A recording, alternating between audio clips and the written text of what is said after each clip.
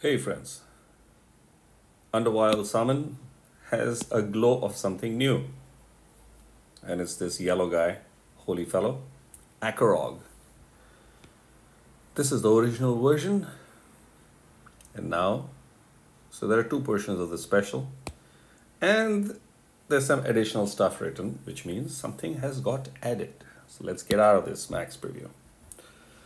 Unreal. So from a ranger becomes barbarian. We know what this does. It's the same, the gems and the damage. This is the new part. Costume bonus of 13, 13, 24, and 5, which is a major enhancement. And you can actually see it over here. 758, 788, 1400. And when I tap this, with those bonuses, it reaches 856, 890, and 1736. Still very low when it comes to the attack and the defense. Massive health, but that's because of this. But before I move forward, let's look at the specials. The passives, because there is an additional passive. So the original passive still carries. First time this character casts a special skill, deals damage. Additional 30% is added to its power. And the other passive is increased damage against boosted health. So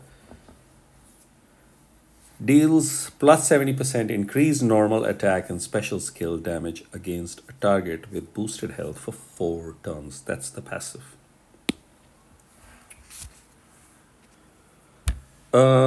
Colossal carry is at fast speed is the special. Like the previous fellow, rearranges enemy positions randomly. A little less, deals damage to 3, that is the target and nearby enemies, if they're all together. If they're separate, then accordingly. There is an additional part that has been added to the costume apart from those stats and that additional passive, which is the caster gets plus 45% chance to dodge special skills for 3 turns. Each dodge gives plus 5% defense stack. So the dodge is only for 3 turns, but the stack starts adding plus 5% defense. So enhances this fellow, which is nice.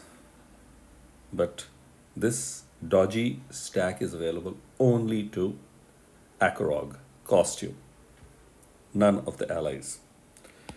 So yeah, fast speed, heavy damager. I remember in his days, not a very favored guy, but now with enhanced stats, still nothing major because we have crazier fellows. When I look at max Aether power, so there are quite a few people who already have him. If you get the costume, of course, it makes sense to enhance this guy further. But nothing great in terms of the stats. The damage has been brought down, but offset by all these costume bonuses, and he gets a chance to dodge, which helps in Akkorog surviving and doing his damage. So there is that added benefit in the form of dodgy twist. And yeah, I like this portion of the special also. The boosted health gets extra hammering. Yeah, I mean, all allies get a massive boost through this passive, and that is, I would say it's a top quality passive.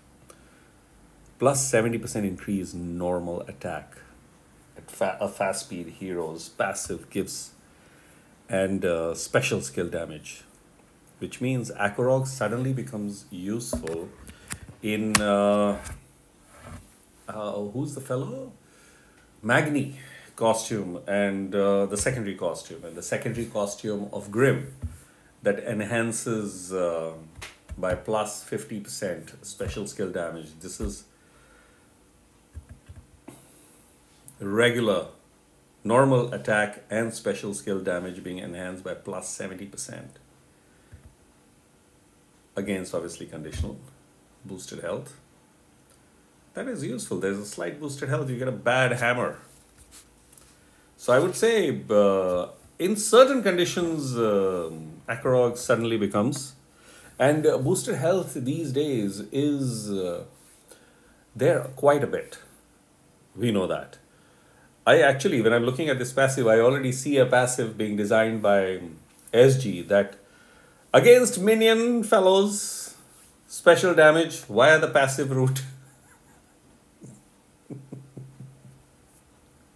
So some obscure hero will be given that button of that additional passive in the costume. So you go for the costume and the minions or the fiends like Pinolite has.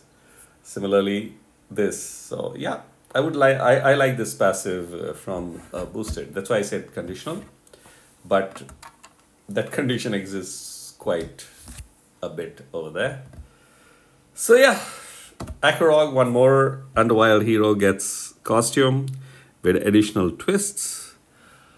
I'm not feeling the enthusiasm because there are so many heroes. And yes, my playing style is I don't try to remember or make an effort to remember too many things. If I need to know, I do have a general idea because I talk and I've been playing for a while. But yeah, I check the heroes many times. So please don't feel shy doing that. And you don't need to know every hero.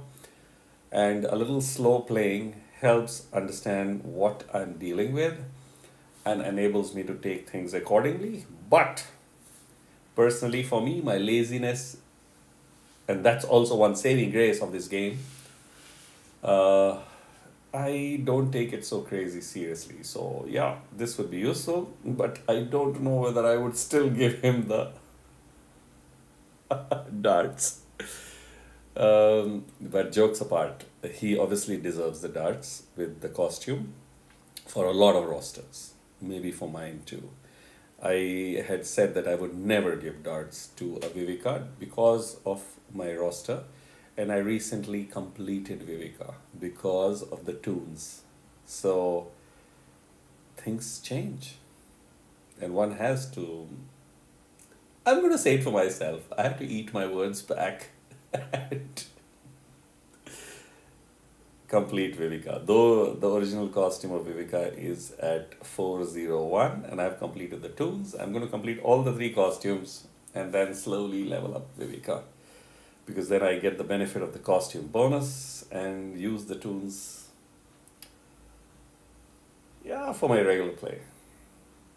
Having said that, it was a holy talk, so that's why I inserted it with the context. Viveka in Akkorog's hero analysis. But jokes apart, I would say he's a good hero from the costume perspective. There is this dodgy self-survival, and I love the passive, which I have already said multiple times earlier. So yeah, good luck for getting this guy, and congratulations if you really got him. Level him up and have fun. Okay, cheers.